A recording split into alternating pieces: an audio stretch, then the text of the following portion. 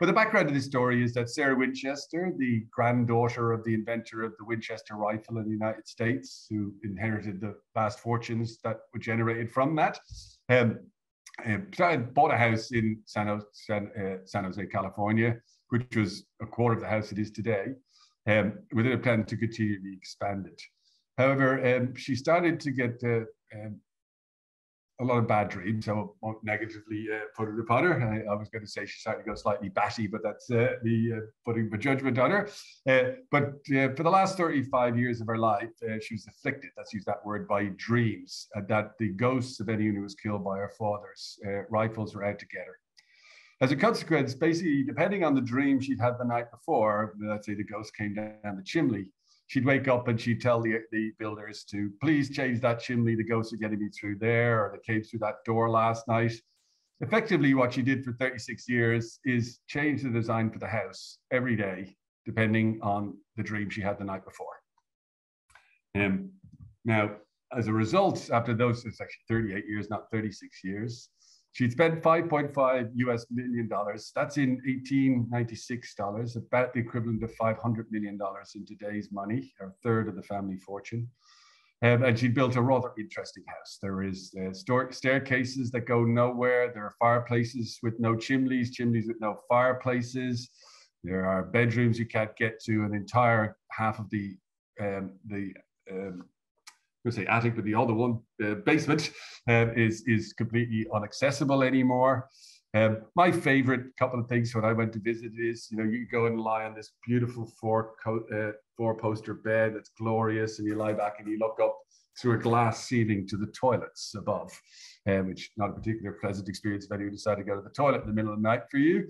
Or even that last one at the end, it says that the kitchens with gravity-defying plumbing. So, after about 25 years of doing this, the builders had realized that it didn't really matter if it worked or not, because she was probably going to change her mind next week. So, they have sinks where the waste pipe goes down vertically, across horizontally, then up vertically to the roof, like there was any chance that was going to work if anybody ever turned the taps on. So the result, basically, as of this, is a very messy house that is not really a house you can live in.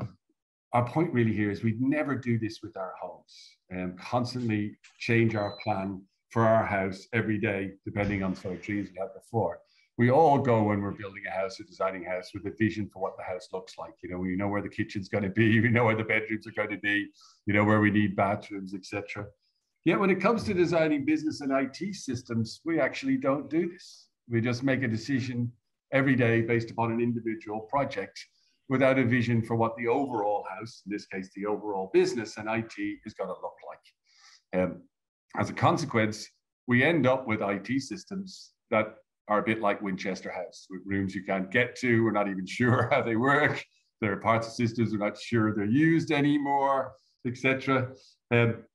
So really, although we might continue to do it, it's not going to end up with a decent outcome for the business. We are going to end up with the IT equivalent of Winchester House. Couple of pictures here for you really to look at it to your own leisure. Later on, there's a couple of staircases that go nowhere, and a door that just opens to a blank wall.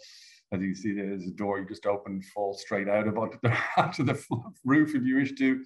And that's just one of many interesting anomalies in the house.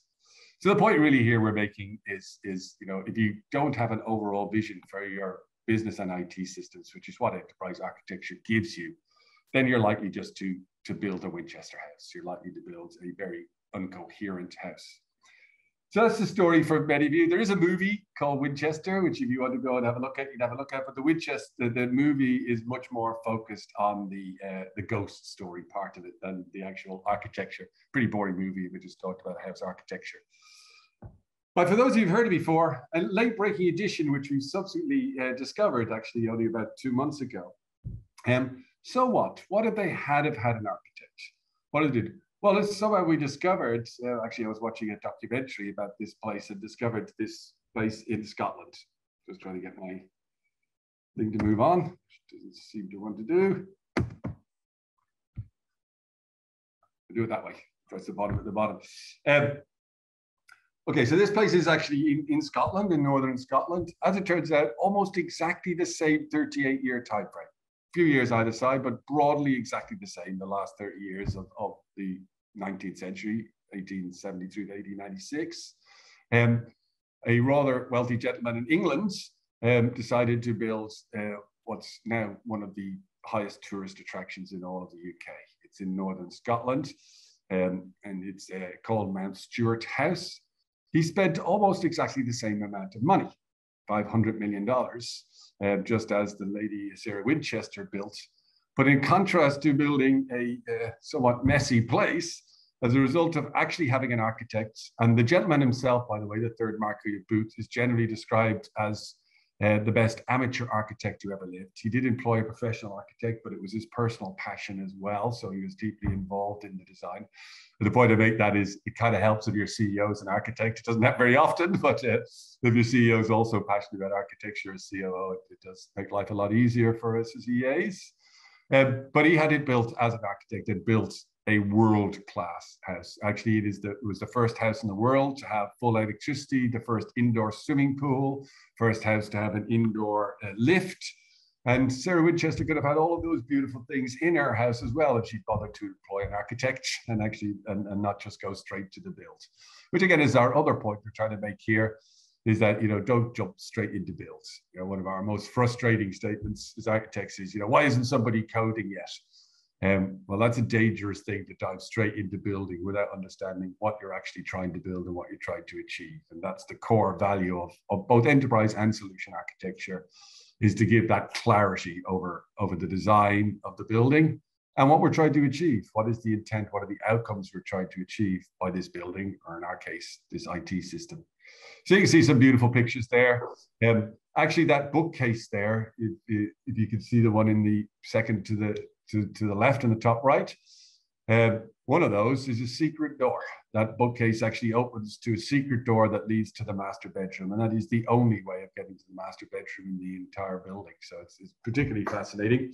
For those interested, I will send you a link to the documentary on this house if you're interested in seeing the other side.